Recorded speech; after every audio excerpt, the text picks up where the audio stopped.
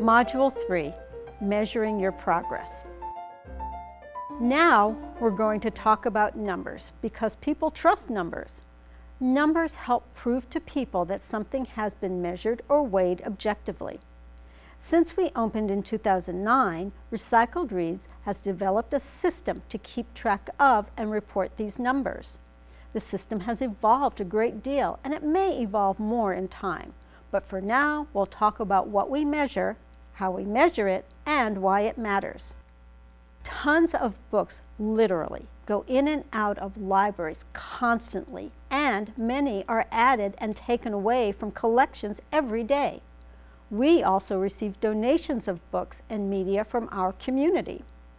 Recycled Reads accepts around 200 donations per month from private citizens, nonprofit groups, and other libraries. To help us understand what kind of environmental impact we're making, we keep track of how much comes in from the library and from the community and how much goes out, sold back to the community, or recycled by our recycling partners.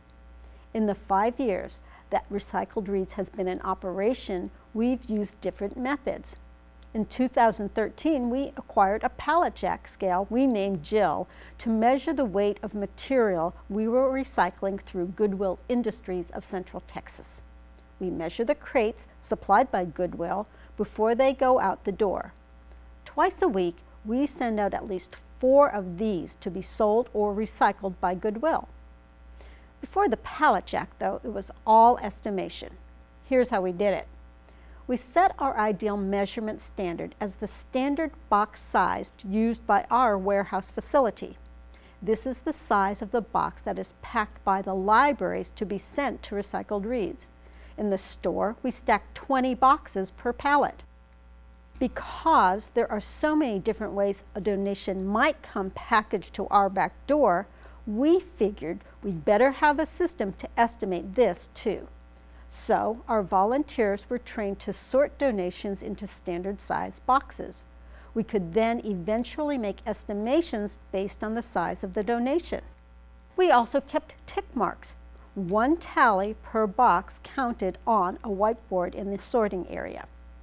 Once we acquired our pallet jack with a scale, it turned out we'd been pretty accurate. Today, we use our pallet jack Jill to weigh the outgoing crates and convert those pounds to tons. We share the tonnage with the City of Austin's Office of Sustainability, where the tonnage is plugged into an online carbon footprint calculator provided by the Environmental Protection Agency. It's not always easy to visualize how much material is kept out of the landfill. To help make this easier to understand, we use the EPA calculator. This illustrates what the equivalent of diverting 10 to 14 tons per month really looks like. Again, people trust numbers, and when we provide outreach to the community and seek funds for special projects and annual budgets, we need to be able to show people what that means. What have we learned in this module? Come up with a system that suits your library and your recycling partners. Try to handle the material as little as possible.